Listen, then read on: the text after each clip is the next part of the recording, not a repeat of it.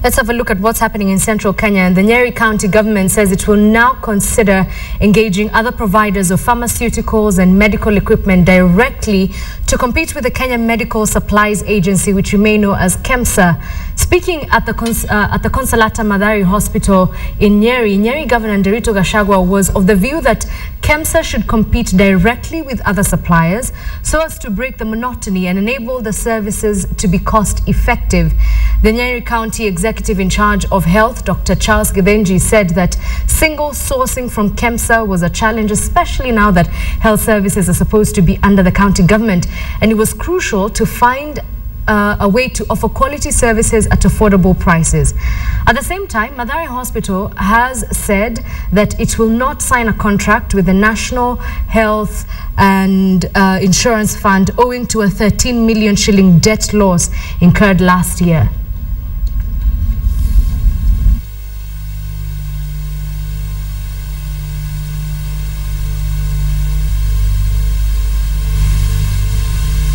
The hospital, as at the moment, is not providing service to the civil servants as we were not able to sign the contract, the 2013-2014 contract, as it was drafted by NHIF authorities.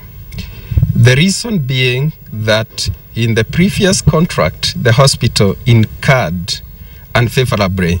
We do not intend to lock out Kemsa. However, now as we do procurement in the county level, we also need to abide to the procurement regulations. We do not want to find ourselves doing single sourcing.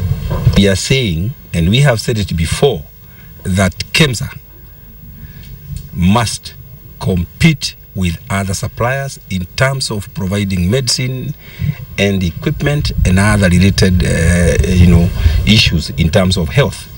It is not going to be what was there before, where government institutions would just routinely acquire items from Kemsa irrespective of how much they cost.